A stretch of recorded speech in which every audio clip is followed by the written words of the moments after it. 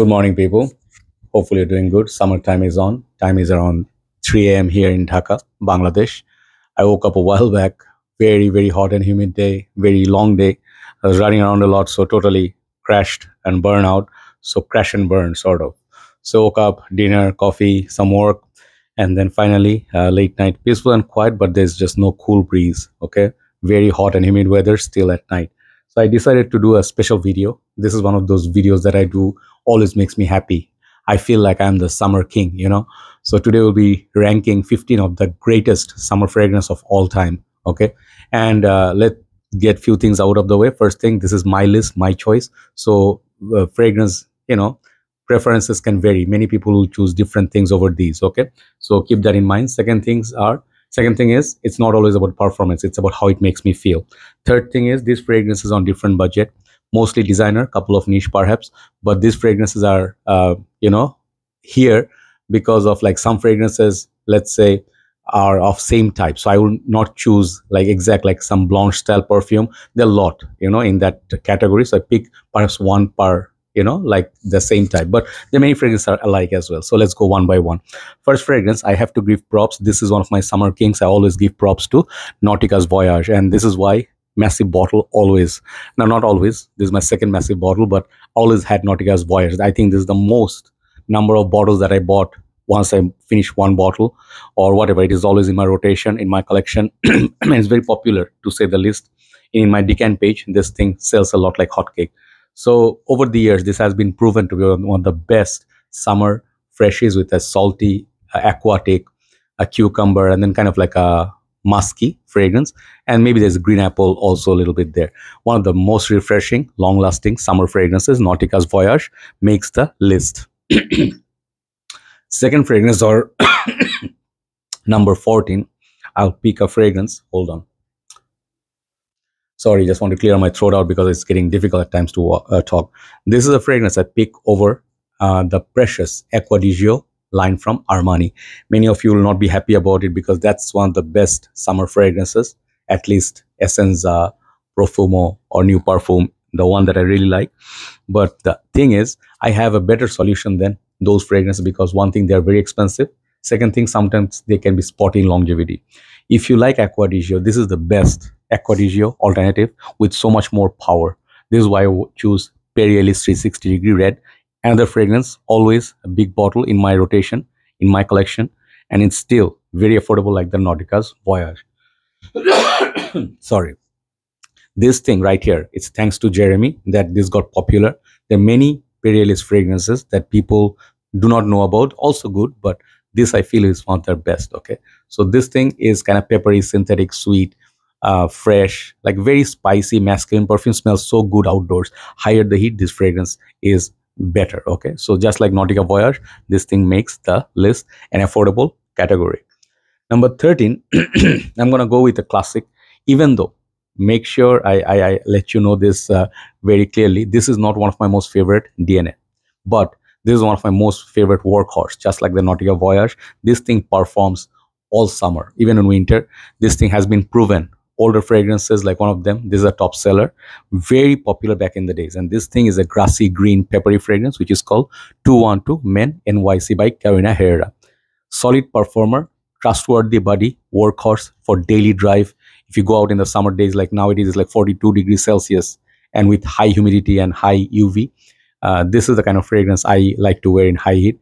I can come back home, I can still detect it. That is the power of this perfume. That's why this is one of the top ever greatest fragrances of summer. 212 Men NYC by Carolina Herrera. Now it is called just 212 Men. Next one, number I think 15, 14, 13. Number 12 is this one, another workhorse of mine, Dolce & Gabbana Light Blue Eau Intense Pour Homme EDP. Very long name. I just love the way this bottle looks. Aesthetic wise, the blue juice, it literally gives you a feel. It's an oceanic, aquatic fragrance, but with some added polish touched over the original light blue. The original light blue is too peppery for my liking. It has nice salty accords, but the pepper makes me literally choke. This thing is so much more rounder, cooler, blue, and this pepper, but the florals make it so wearable, and this is also long lasting. Try to get an older batch, they'll perform better, but these are better I did not keep Dior Sauvage in this list because that's like literally like very weak now. This is still performing. Dolce & Gabbana Light Blue Eau Intense EDP for men. That's number 13, I think. Sorry, number 15, 14, 13, 12. That number 12. Sorry, I lose track.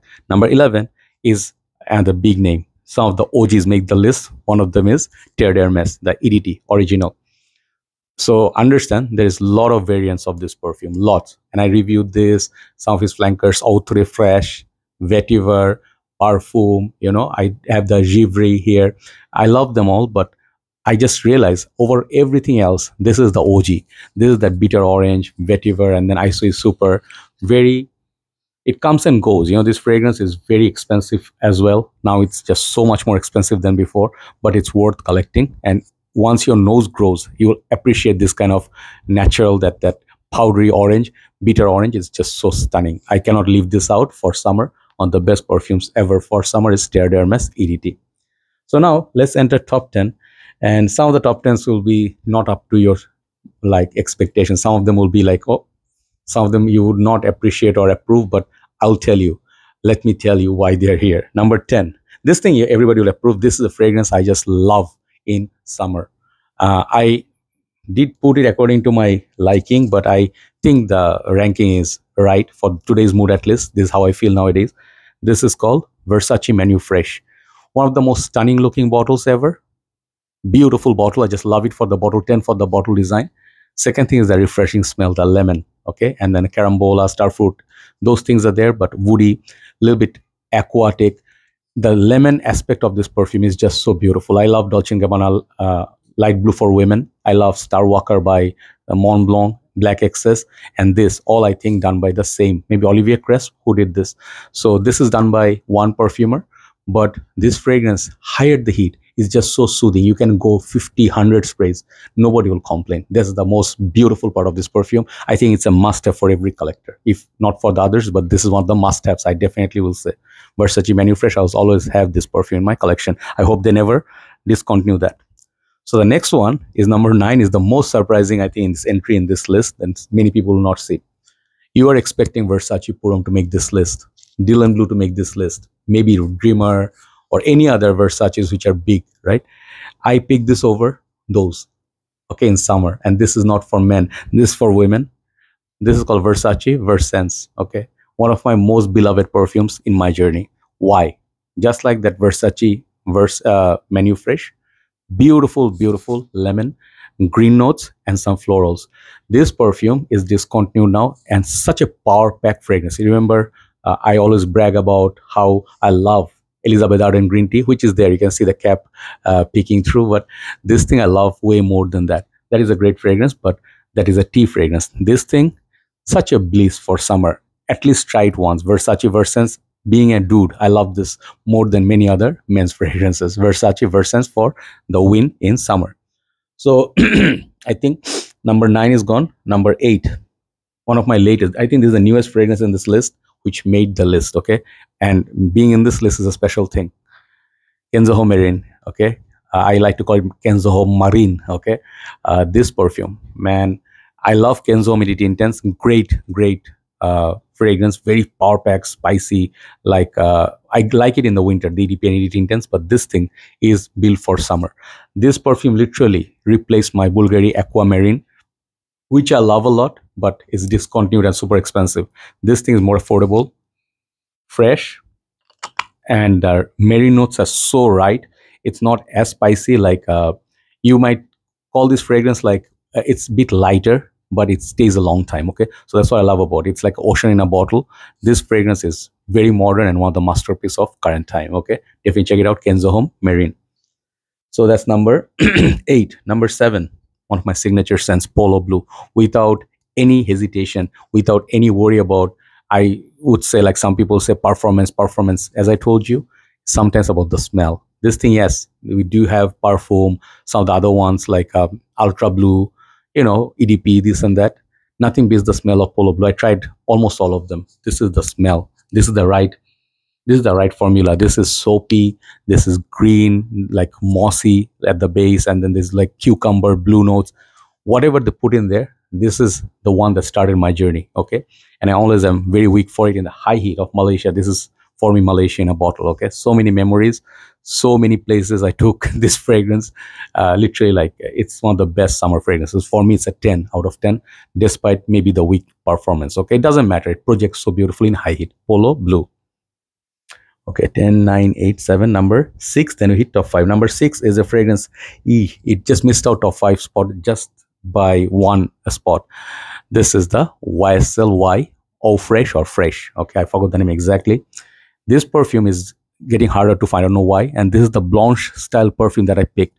If I picked any other fragrance instead of this, they would also be good entry. Like, let's say Guerlain L'Homme Ideal Cologne, or I have Givenchy Gentleman thing cologne that is also very good. Some of the other Blanche style, Lacoste White, you know, those Blanche style perfume, Terre d'Hermès, Eau Fraiche. But this is the one. Why? This is better than any other Y in the line. I did have YSL Y EDT. This one, I think in total 4 or 5 I used, okay? So far in summer, since I live in a very hot and humid country, this is the icy cool opening, which I love. It's sweet perfume, but it has a freshen of lemon in the top, and afterwards it's kind of sweet of that Y, but the perfect balance with great longevity and projection. This is the one. Even I like this over Dior cologne, okay? So which I did not feature today. I did feature this. Check it out. It's a hidden gem. YSL Y Eau Fraiche or Fresh. So top 5 big names. I'm just doing one video, so if the video runs long, I'm not sorry. Here is a masterpiece for you. This is a perfume, sadly discontinued, hard to find, prices are going high. Cartier Roadster. It's a shame. I'm wearing one spray on my hand just before the review started. I just wanted to remind myself, one of the best mint-based perfume with that. I think there's a vanilla. It's kind of like a bitter, minty, kind of like a weird combination, which works. Performance is even stronger than Terre d'Hermès, okay? And this is one of the fragrances. There is just nothing like this in the market. I do like something like Azaro Wild Mint. I do have quite a few minty perfumes. I do like mint in fragrances. Like, mint really is that herbal fresh green. Hermes does it well, but Cartier made a masterpiece with a great bottle. And there's another watch called Cartier Roadster also, which is connected to this with this dial looking like the bottle. Much more affordable still, even if you pay $80, get it. Cartier Roadster is so high up in the order for a reason. One of the best ever. So top 4 features 2 Pradas, and I'm very happy I picked them. I let my instinct pick them. I did not plan. Okay, I just looked this. Okay, I want those. Number 4, Prada L'Homme, one of the highest, classiest, richest smelling perfume, yet so elegant, and it does not bother anybody. It's just like the Men Eau Fraiche. You can go literally bathe in it. People will not feel choked. I do love the L'Homme Intense for winter. This is such a gorgeous and luxurious perfume. One of the best. Some people say not soapy, not iris enough for them. For me, yeah, it's soapy. So this is a fragrance everybody, again, must own. Okay, one of the must owns, Prada L'Homme. Number 4. Number 3 is the other Prada brother, which I prefer tad bit more over the L'Homme, because this one is the character. This is what Prada means to me. This is Prada Amber Pour Homme. Getting hard to find, and the new formulation is out. You don't get this purple juice. If you get this one, get 5 backup bottles. And let me tell you why. This is one of the most expensive. If Prada L'Homme smells expensive, this smells like that is a 5-star. This is a 6 or 7-star, like Dubai hotels, okay? The bar of soap, like they give you the most expensive bar of soap smell. Absolute amazing. There is a secret note of amber, which is a fantasy note. There's a soapy, there's spicy, a little bit of florals perhaps. This is a fragrance, this is a fragrance. There's no Chanel. There is no Bleu de Chanel. This is worth a lot more than Bleu de Chanel to me. Okay, Prada Amber Pour Homme, one of the GOAT GOAT of all time. This is why it's number 3. So number 2 and number 1, they're 2 niche fragrances, but they are not here because of their niche or expensive. They're here because of their one is the uniqueness, other one is about how soothing it smells, how reachable yet elegant. Number 2, I'm going to show you Beach Hut by Amouage. Yeah, I don't have so many niche. This is one of the niche that I have that I love. This is one fragrance I bought a few years back, 3-4 years back. I did not understand it. I sold it off. Do not make these mistakes with Amouage. Do not, first of all, blind buy any Amouage. Second of all, if you do buy, do not sell it off in a hurry, because later you do not know, you may fall in love with it, which has happened with me. I've talked about Cartier Roadster. If there's a better mint note in a fragrance than Cartier Roadster, is this one, okay? The performance, forget about it. 24 hours. Okay, on the clothes, if you spray, it will not leave your skin. Number 2 is Amouage Beach Hut Man. I had to get it back. Okay. Number 1. It will be surprising and shocking to many. Okay, this is a niche perfume with a designer sort of smell. Performance is great, but your nose can get blind to it, so you might feel it's weak. It's not weak. It is the best summer fragrance from Parfum de Marly, in my humble opinion, till now. I love this over Sedley, which I had, Galloway, some of the other ones they have. This is the king of summer. This is called Greenley. Okay, this is the green bottle, amazing looking bottle, and it's expensive for what it is. It's way overpriced. You can get fragrances like Dolce & Gabbana Light Blue for women, and then perhaps something like maybe DKNY, the green bottle, like with that green apple and the citrus. If you layered them, that's perhaps you get close to this. This is the green apple shampoo kind of smell. Why this is number 1? Because the way it smells. I love this DNA more than anything else in this list. It's just so soothing and it's so simple. If you smell it, some people will say it smells like a $40 cologne. True, but the way it makes me feel, I don't think until now I have faced any fragrance that makes you feel more refreshing. I was gonna put Apple Brandy on the Rocks by Kilian, but that is way more expensive than this. If you talk about value, I would say if your money approves, get Greenley. So that's my number 1. And for 2024, I think I'll stick to this list for top 15 summer fragrance of all time. So do let me know which ones are your favorites and which one do you think did not deserve a spot here. Love to hear your thoughts, and stay safe. And then take care of your health and drink plenty of water. I'm drinking every day 6 to 7 liters of water. It's just helping, you know, because otherwise you'll have headaches, you'll have dizziness. This kind of weather is not built for normal regular life. Okay, so do take care and stay in the shades. See you soon. Take care. Good night.